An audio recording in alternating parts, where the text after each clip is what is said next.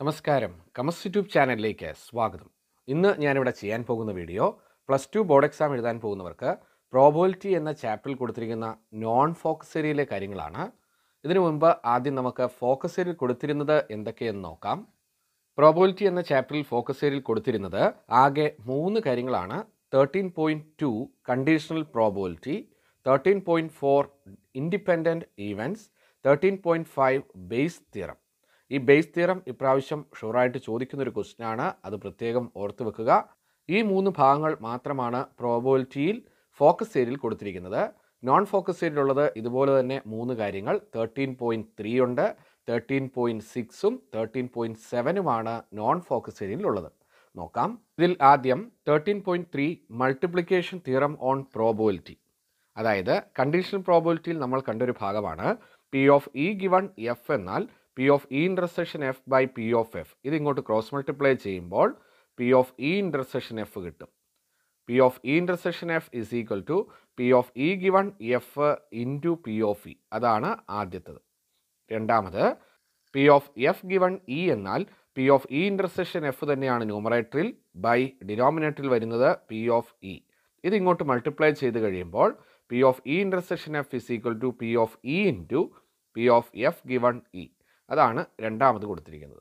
ഇതുമായിട്ട് ബന്ധപ്പെട്ട ഒരു ചോദ്യം നോക്കുക. മൾട്ടിപ്ലിക്കേഷൻ തിയറം ഓൺ പ്രോബബിലിറ്റി എന്ന് ചോദിക്കാൻ സാധ്യതയുള്ള ഒരു ചോദ്യമാണിത്. 2 cards are drawn at random and without replacement from a pack of 52 playing cards. Find the probability that the both cards are black. ചോദ്യത്തിൻ്റെ അർത്ഥം 2 cards are drawn at random. 2 കാർഡുകൾ തുടർച്ചയായിട്ട് എടുക്കുകയാണ്.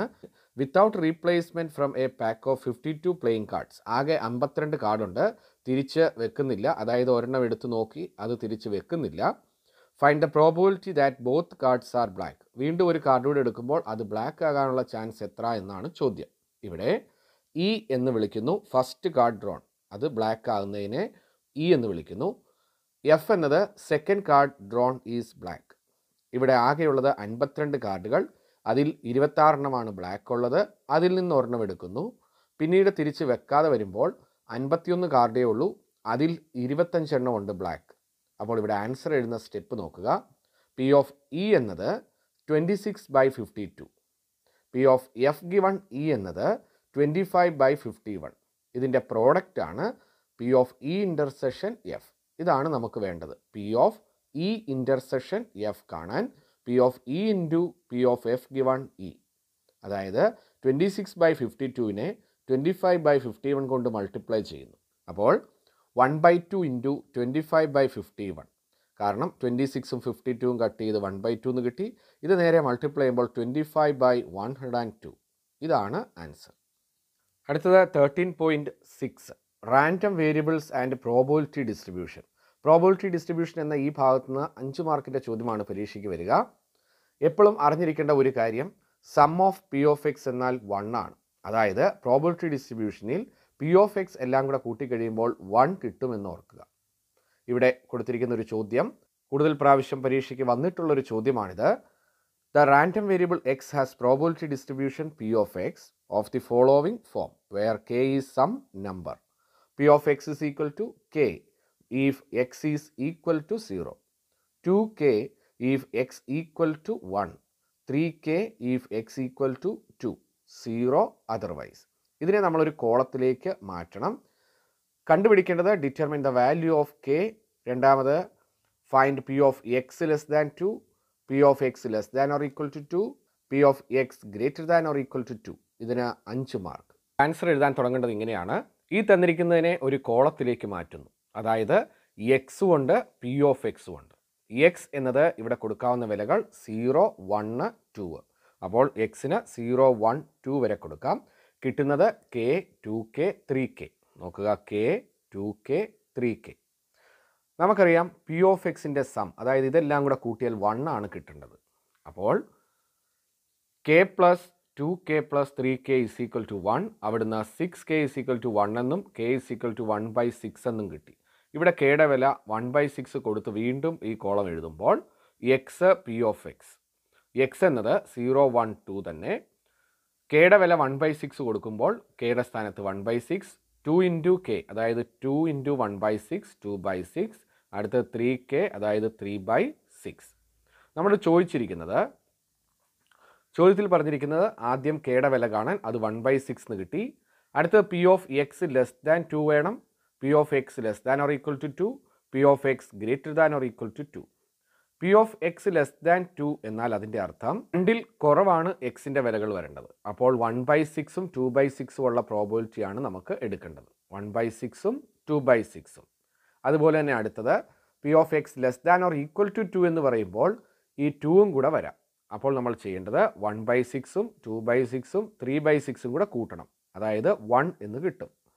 മൂന്നാമത് പറഞ്ഞിരിക്കുന്നത് P of X greater than or equal to 2. അപ്പോൾ നമ്മൾ ചെയ്യേണ്ടത് P of X greater than or equal to 2 എന്നതിൻ്റെ അർത്ഥം എക്സിൻ്റെ വില 2ഓ 2ൽ കൂടുതലോ. ഇവിടെ ആകെയുള്ളത് 2ന് തുല്യം, അതായത് 3/6. കൂടുതലായിട്ട് വിലകളൊന്നുമില്ല. അപ്പോൾ 3/6 അഥവാ 1/2 ആണ് ലാസ്റ്റത്തെ ആൻസർ. ഇതിൻ്റെ എല്ലാം സ്റ്റെപ്പുകൾ എഴുതിയിരിക്കുന്നത് നോക്കുക.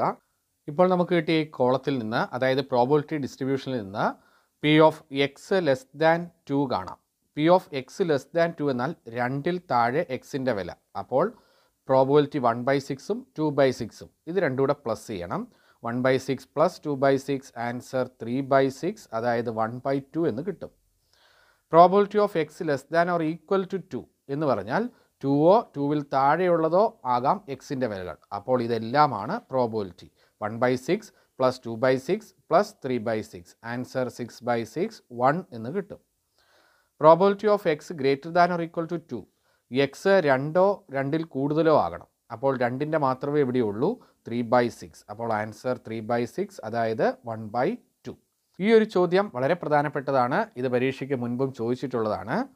അടുത്ത section 13.62 mean of A random variable, 13.63 variance of A random variable. Variance കണ്ടുപിടിക്കാൻ പരീക്ഷയ്ക്ക് വരാറുണ്ട്. ഒരു പ്രധാനപ്പെട്ട ചോദ്യം നോക്കുക. Find the variance of A number obtained on A throw of an unbiased dye. ഒരു ഡൈ ത്രോ ചെയ്ത് കഴിയുമ്പോൾ അതിൽ കിട്ടാവുന്ന നമ്പേഴ്സിൻ്റെ വേരിയൻസ് കണ്ടുപിടിക്കാനാണ് ചോദ്യം. എസ് എന്നത് അതിൽ കിട്ടാവുന്ന നമ്പേഴ്സ്, അതിൻ്റെ സാമ്പിൾ സ്പേസ് ആണ്. 1 2 3 4 5 6 വരെ കിട്ടാം. അപ്പോൾ ഇതിനെ പ്രോബബിലിറ്റി ഡിസ്ട്രിബ്യൂഷൻ ആക്കിയാൽ, അതായത് ഇതുപോലെ കോളം വരച്ചെഴുതിയാൽ എക്സ് 1 2 3 4 5 6 വരെ, 1 കിട്ടാനുള്ള പ്രോബബിലിറ്റി 1/6, 2 കിട്ടാൻ 1/6, അങ്ങനെ എല്ലാത്തിൻ്റെയും പ്രോബബിലിറ്റി 1/6. വേരിയൻസ് എന്ന ചോദ്യത്തിലുണ്ടെങ്കിൽ താഴെ ഒരു കോളം കൂടെ വേണം, എക്സ് സ്ക്വയർ. എക്സ് സ്ക്വയർ എന്നത് 1ൻ്റെ square 1, 2 square 4, 3 square 9, 4 square 16, 5 square 25, 6 square 36. അടുത്ത സ്റ്റെപ്പ് ഇതാണ്, മീൻ കണ്ടുപിടിക്കണം. മീൻ കാണാൻ എക്സ്പെക്റ്റേഷൻ ഓഫ് എക്സ് എന്ന് പറയും. അതായത് എക്സും പി ഓഫ് എക്സും കൂടെ മൾട്ടിപ്ലൈ ചെയ്ത് പ്ലസ് ചെയ്യുക. അപ്പോൾ 1 into 1/6 plus 2 into 1/6 plus 3 into 1/6 plus 4 into 1/6 plus 5 into 1/6 plus 6 into 1/6. ഇതിൻ്റെ എല്ലാം ഡിനോമിനേറ്ററിൽ ഒരു 6 ഉള്ളതുകൊണ്ട് ഒരു പ്രാവശ്യം എഴുതി. 1 into 1 1 plus 2 into 1 2 plus 1 into 3 3, അങ്ങനെ 3 4 5 6 വരെ കിട്ടി ന്യൂമറേറ്ററിൽ.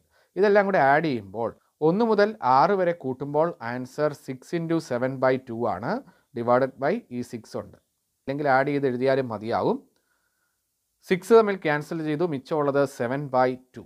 ഇപ്പോൾ കിട്ടിയത് ഇ എക്സ് അല്ലെങ്കിൽ എക്സ്പെക്റ്റേഷൻ ഓഫ് എക്സ്. അടുത്തത് നമുക്ക് എക്സ്പെക്റ്റേഷൻ ഓഫ് എക്സ് സ്ക്വയർ കാണണം. കാരണം വേരിയൻസിൻ്റെ equation expectation of X square minus expectation of X the whole square ആണ്. ഈ എക്സ് സ്ക്വയർ കാണാൻ എക്സ് സ്ക്വയറും പി ഓഫ് എക്സും തമ്മിൽ മൾട്ടിപ്ലൈ ചെയ്ത് കൂട്ടണം. അതായത് 1 into 1/6, 4 into 1/6, 9 into 1/6, 16 into 1/6, 25 into 1/6, 36 into 1/6. ഇതെല്ലാം കൂടെ മൾട്ടിപ്ലൈ ചെയ്ത് കൂട്ടുന്നു. മൈനസ് ഈ എക്സ് സ്ക്വയർ, അതായത് എക്സ്പെക്റ്റേഷൻ ഓഫ് എക്സിൻ്റെ സ്ക്വയർ 7/2 സ്ക്വയർ മൈനസ് ചെയ്യണം. ഇത്രയും എണ്ണത്തിൻ്റെ സം എന്നത് 1 into 1 1 plus 4 plus 9 plus 16 plus 25 plus 36 divided by ഒരു 6 എഴുതിയാൽ മതി, മൈനസ് 7/2 സ്ക്വയർ. ഇത് പ്ലസ് ചെയ്ത് കഴിയുമ്പോൾ 91 എന്ന് വരും. ഡിനോമിനേറ്ററിൽ 6 മൈനസ് 7 സ്ക്വയർ 49 ബൈ 2 സ്ക്വയർ 4.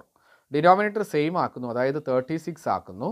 അപ്പോൾ 6 കൊണ്ട് ഇവിടെ മൾട്ടിപ്ലൈ ചെയ്യുന്നു. മേളിലും 91 into 6 546 by 36 minus 49 into 9 by 4 into 9 49 into 9 എന്നത് 441/36. ഡിനോമിനേറ്റർ സെയിം ആയതുകൊണ്ട് ഇത് മൈനസ് ചെയ്യുമ്പോൾ 105/36, അതായത് 35/12 ആണ് ആൻസർ. വേരിയൻസ് കണ്ടുപിടിക്കാൻ പരീക്ഷയ്ക്ക് 4 അല്ലെങ്കിൽ 5 മാർക്കിൻ്റെ ചോദ്യമായിട്ട് വരാറുണ്ട്, ഓർത്ത് വെക്കുക. അടുത്തത് ഈ ചാപ്റ്ററിലെ last section non focus ഏരിയയിലുള്ളത് 13.7 Bernoulli trials. ഇവിടെ probability of X success is equal to N C X P raise to X Q raise to N minus X. ഈ ഒരു ഇക്വേഷൻ പഠിക്കണം. Probability of X success is equal to N C X P raise to X into Q raise to N minus X. ഇതിൻ്റെ പരീക്ഷയ്ക്ക് മുൻപ് ചോദിച്ചു കണ്ടിട്ടുള്ള ഒരു ചോദ്യമാണ്. A pair of dyes is thrown 4 times. If getting a doublet is considered as a success, find the probability of 2 success. ഓർക്കേണ്ട കാര്യം, 4 പ്രാവശ്യം ഡൈസ് ത്രോ ചെയ്യുന്നു, 2 സക്സസ് ആണ് നമുക്ക് വേണ്ടത്. ഇങ്ങനെ ചോദ്യം വരുമ്പോൾ ഇത് ബെർണോളി ട്രയൽസ് ആണെന്ന് മനസ്സിലാക്കണം. 2 സക്സസ് എന്ന് വന്നുകൊണ്ട് എക്സിൻ്റെ വില 2, ആകെയുള്ളത് 4 പ്രാവശ്യം, അപ്പോൾ n 4 ആണെന്ന് മനസ്സിലാക്കാം. n is equal to 4, എക്സിൻ്റെ വില 2. പി എന്നത് പ്രോബിലിറ്റി ഓഫ് സക്സസ് ആണ്. ഒരു ഡൈസ് ത്രോ ചെയ്യുന്നു, അവിടുന്ന് ഡബ്ലറ്റ് കിട്ടിയാൽ സക്സസ് ആണെന്ന് ക്വസ്റ്റ്യൻ പറഞ്ഞിരിക്കുന്നു. അതായത് ഡബ്ലറ്റ്സ് ഉള്ളത് 1 1 2 2 3 3 4 4 5 5 6 6, അങ്ങനെ 6 എണ്ണമാണ്. അപ്പോൾ 6/36 ആണ് പി. ക്യൂ എന്നത് ഫെയിലിയറിൻ്റെ പ്രോബിലിറ്റി, അതായത് 5/36. സക്സസ് ആകാനുള്ള ചാൻസ് 6ൽ 1, ഫെയിലിയർ ആകാൻ 6ൽ 5.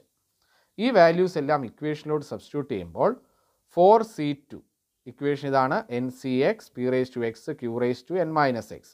ഇവിടെ എന്നിൻ്റെ വില 4 എന്ന് കൊടുക്കുന്നു, എക്സിൻ്റെ വില 2, പിയുടെ വാല്യൂ 1/6, ക്യൂ എന്നത് 5/6. അപ്പോൾ 4C2 1/6 the whole square into 5/6 whole square. 4C2 എന്നാൽ 4 factorial by 2 factorial into 2 factorial 1/36 into 25/36. 4 ഫാക്ടോറിയലിനെ 4 into 3 into 2 എന്ന് എഴുതാം. 2 ഫാക്ടോറിയൽ എന്നത് 2 ആണ്, അപ്പോൾ 2 ഇൻറ്റു 2 ഇൻറ്റു 1/36 ഇൻറ്റു 25/36. ഈ 4 കട്ട് ചെയ്യുന്നു, മിച്ചമുള്ളത് 6. 6ഉം 36ഉം കട്ട് ചെയ്ത് ഡിനോമിനേറ്ററിൽ 6, 25/6 ഇൻറ്റു 36, ആൻസർ 25/216 എന്ന് വരും. ഇതാണ് പ്രോബിലിറ്റി ഓഫ് 2 സക്സസ്. ഇപ്പോൾ നമ്മൾ ചെയ്തത് +2 ബോർഡ് എക്സാം എഴുതാൻ പോകുന്നവർക്ക് പ്രോബിലിറ്റി എന്ന ചാപ്റ്ററിൽ നിന്ന് ചോദിക്കാൻ സാധ്യതയുള്ളതും നോൺ ഫോക്കസിൽ കൊടുത്തിട്ടുള്ളതുമായ ചോദ്യങ്ങളാണ്. ഈ വീഡിയോ നിങ്ങൾക്ക് ഇഷ്ടമായി എന്ന് കരുതുന്നു. വീഡിയോ ഇഷ്ടമായെങ്കിൽ ലൈക്ക് ചെയ്യുക, ഷെയർ ചെയ്യുക. ചാനൽ ഇതുവരെ സബ്സ്ക്രൈബ് ചെയ്യാത്തവർ സബ്സ്ക്രൈബ് ചെയ്യുക. അടുത്ത വീഡിയോയുമായി നമുക്കുടനെ കാണാം. Thank you.